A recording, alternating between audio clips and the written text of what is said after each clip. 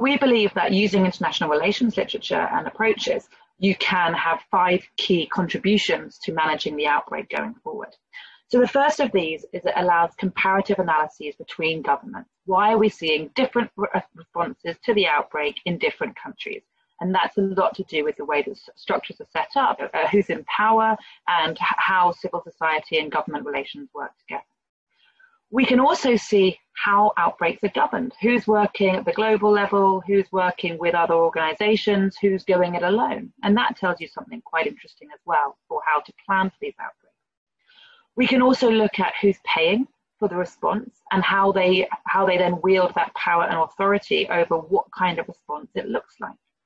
We can look at the human rights questions and the downstream effects of this outbreak. Is the outbreak being responded to in a way that everyone has an equal opportunity to benefit from the interventions, or are some groups being actually penalized by the interventions because they are a very broad brush, neutral approach to policy making that doesn't recognize the differential communities who might be at risk either of infection or of the economic and socioeconomic effects.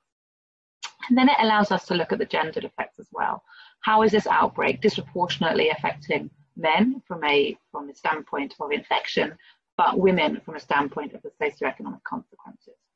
So we believe that using political analysis and using international relations, we can actually engage in a much more fruitful dialogue between the WHO and government and between governments themselves to really work together to make a much more cooperative approach to ending the coronavirus in a way which recognizes the political constraints that governments face and not trying to pretend that this public health crisis is simply one of public health. We fundamentally believe that we need to engage with the politics to be able to push through this deadlock we're currently in.